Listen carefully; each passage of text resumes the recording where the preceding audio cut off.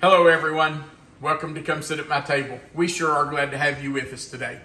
We are making a main dish that is absolutely fabulous. This is one of our favorites and has been for our entire married lives. It is something that we both love, our girls loved when they were growing up. Everybody we have served it to loves it because it is just so tender.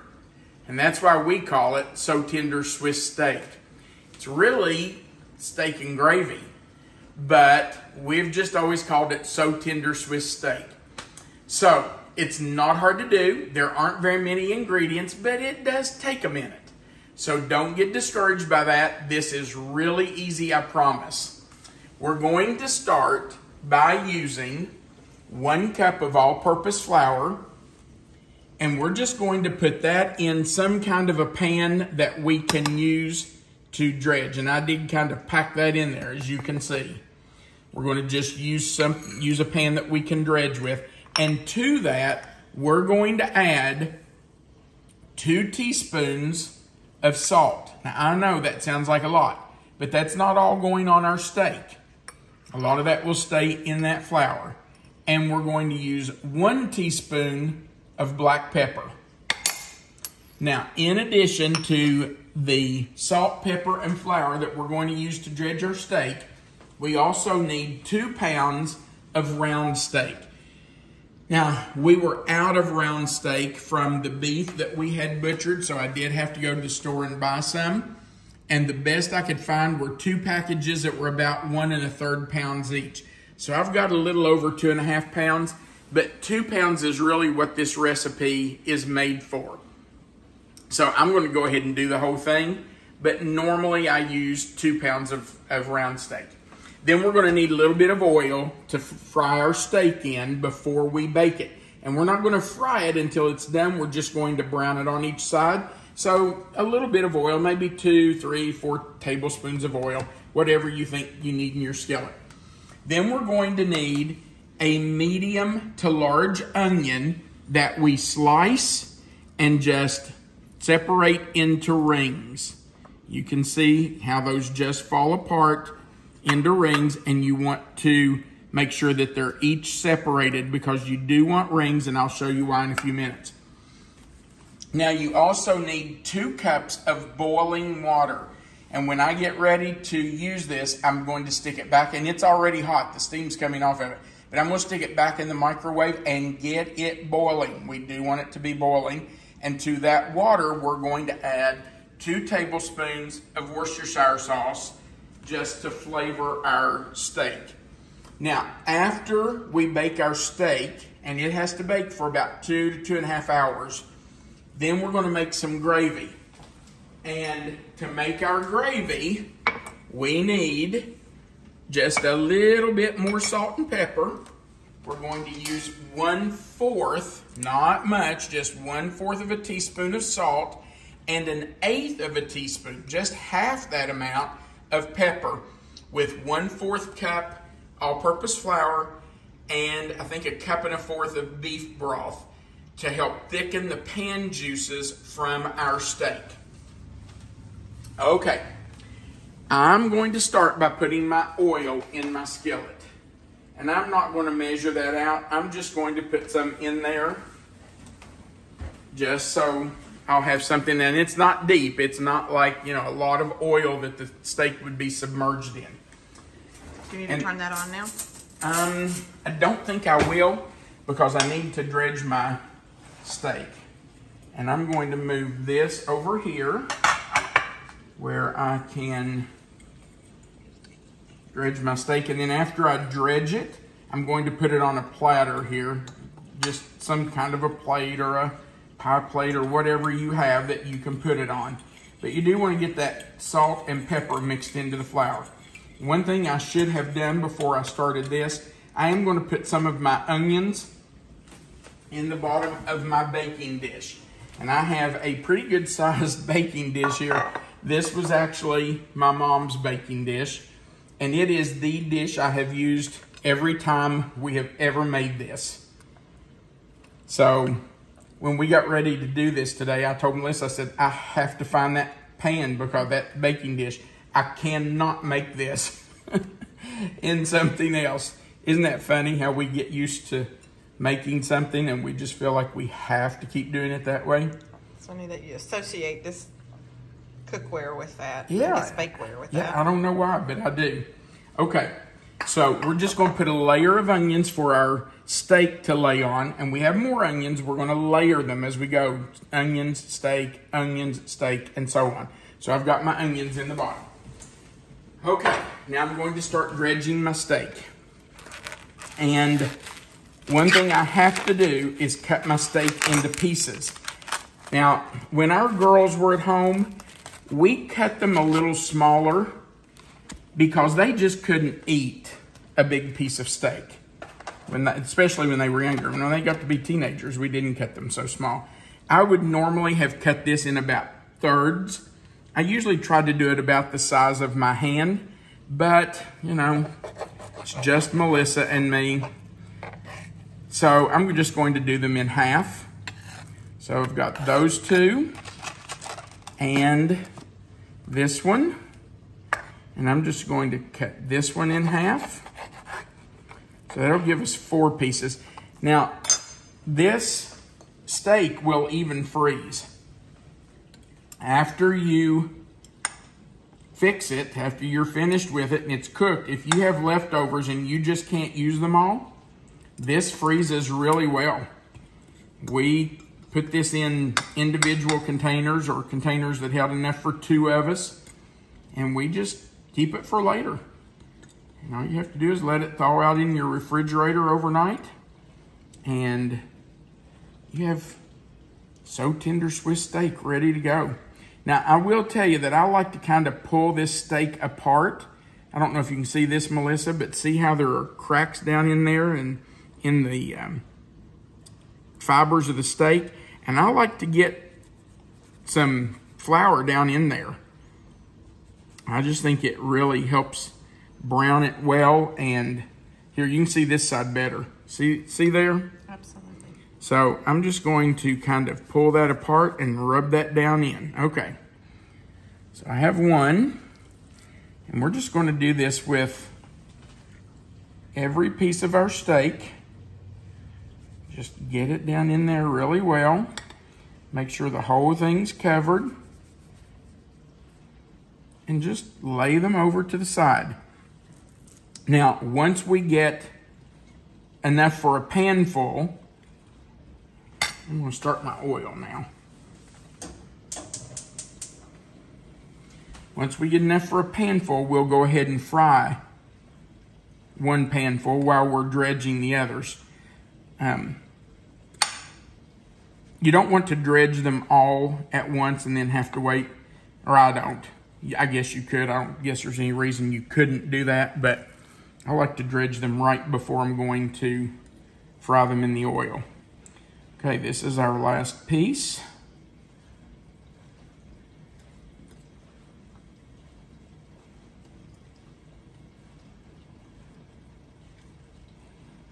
I'm really looking forward to this meal.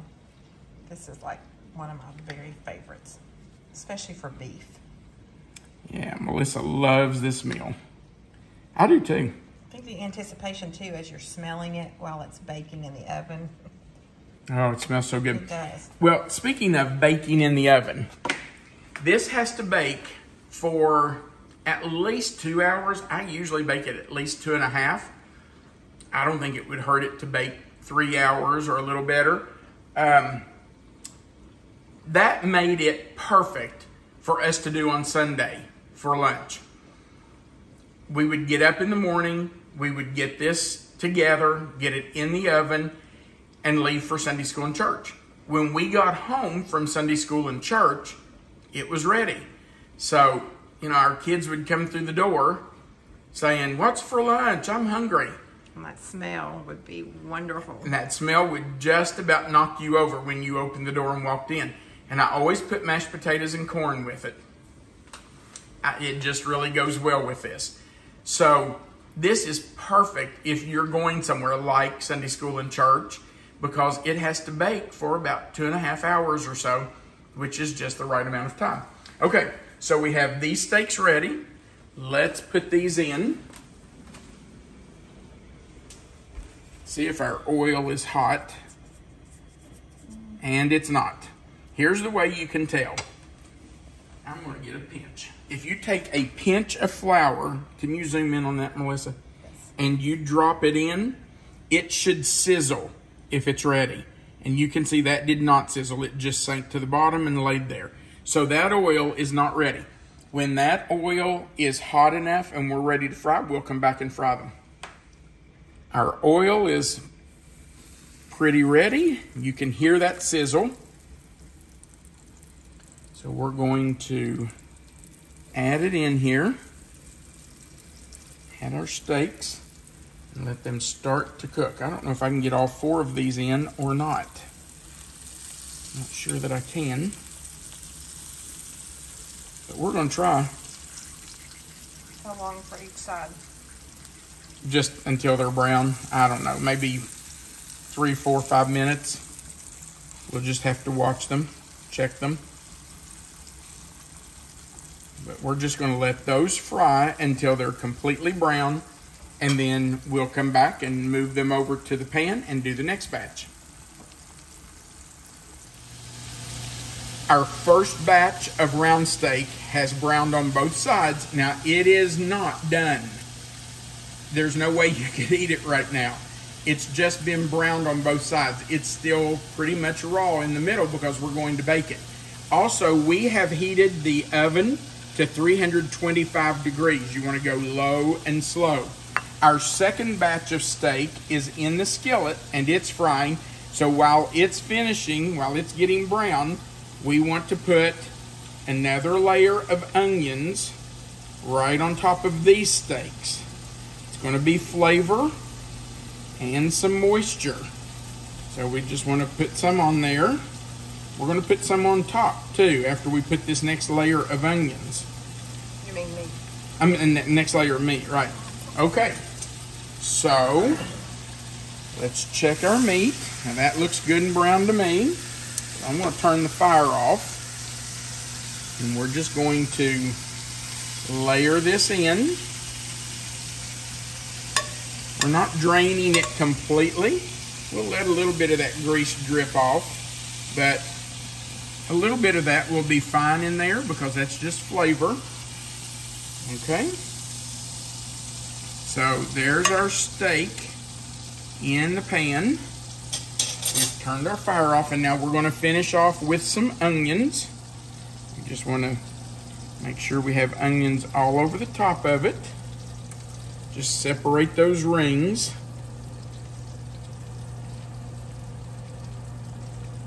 Just want, as they cook and that onion juice runs out of there, you want it just to run down over those steaks and flavor them really well. So make sure you put some all over them. Don't leave any steak out. Make sure it's all over every bit of it. There's a little piece of onion and another little piece of onion. Okay, now, Melissa, I'm going to move this right over here by the Worcestershire sauce. And my water is not yet boiling, so we're going to let it come to a boil and then we'll come back for the next step. Our water has been boiling. We're going to add 2 full tablespoons of Worcestershire sauce. If you get just a little bit more, it's not going to hurt. It's just flavor. But you want at least 2 full tablespoons. And now we're just going to stir that up and pour that right over our steak and onions.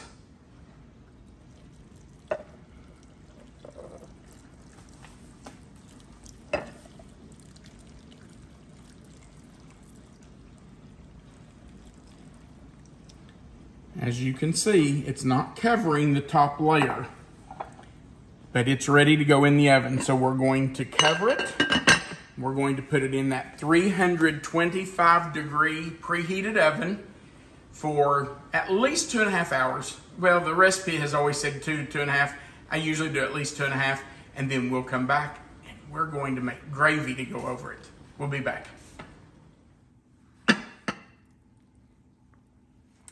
Our steak is out of the oven. That looks delicious and smells fantastic, doesn't it? How many times in the last 2.5 hours have we said, we're starving? It smells so good. So we're just going to remove the steak I'm putting mine in a 9x13, but you can just put it in anything. You can put it on a serving platter or a bowl or wherever you want to put it. But I'm just moving mine right over here. You can stack them up, spread them out, it doesn't matter. But I am going to get most of that juice off of them because we're going to make gravy with that. All right, let's get these last 2 pieces out. Okay. I'm going to try to get some of those onions out of there too, because we don't need those in the gravy, really. It won't hurt if they're in the gravy, but we don't need them in there. Okay. Now, I am going to cover this with a piece of foil just to keep it good and hot while we make the gravy. We're going to take the juices off the steak and get those into a pan and boiling. So let's just move right over here and get those in there. Let all that get in there. I'm going to start the fire. It won't, well, I hope it won't take long to get those boiling because it was boiling when it came out. Now, while that's coming to a boil, we have to combine our 1/4 cup of all-purpose flour, our 1/4 teaspoon of salt, and 1/8 teaspoon of pepper, and our 1 1/4 cups of beef broth. And I just do it in a jar because it's easier for me. I just put a lid on it and shake it. Try to get all those lumps out of there. You don't want those flour lumps in there. So I just shake it while this is coming to a boil.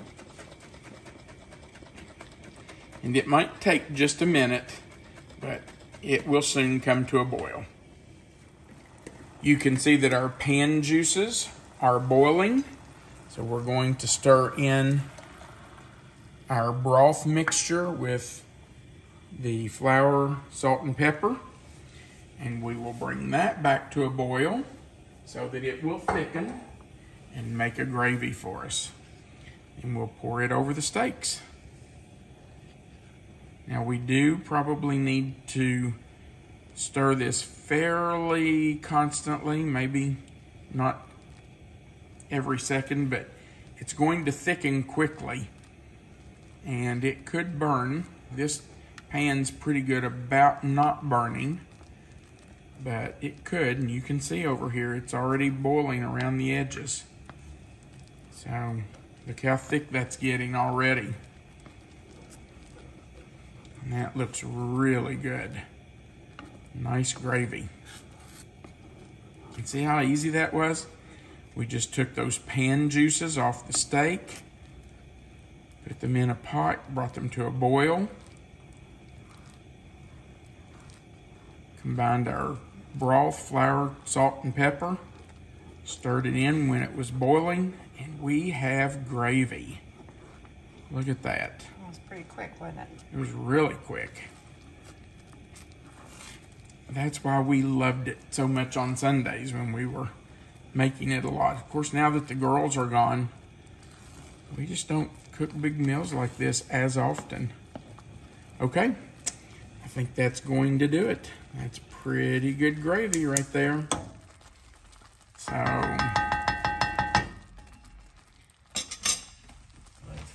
our foil off. And I will move the gravy over and we'll pour it right over our steaks.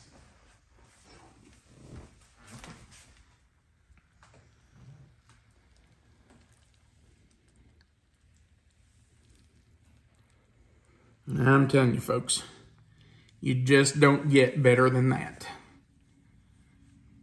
There is a reason that this is one of Melissa's favorite meals. It is absolutely delicious. All right, we're gonna let that cool for just a minute and then we will come back and sample it. All right, our steak and gravy is ready.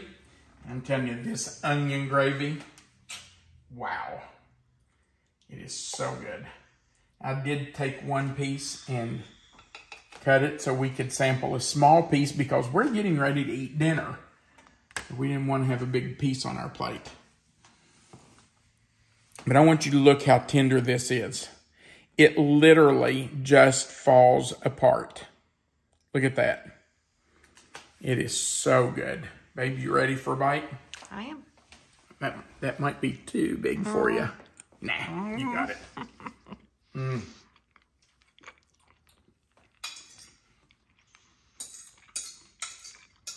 That's as tender as a mother's love. That is so good.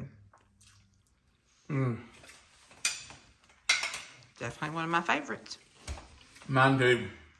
That is delicious. I really hope you try this. It is wonderful. Okay. We would appreciate you hitting that like button. You just click the thumbs up. Click the subscribe button if you've not already done that. You only have to do it once. And if you would click that share button, you can share this to your own page so your friends and family will see it. Remember that right under the video, if you'll click the title, that box will expand. Melissa always puts the written recipe there for you. And our contact information is under that. And then at the very bottom, there's a place where you can leave a comment. So if you want to leave us a comment, we would love to hear from you. Thank you so much for watching our video. I hope you try this so tender Swiss steak, also known as steak and gravy. I think you'll really enjoy it. Most of all, we want you to remember that you are always welcome to come sit at my table. Have a great day.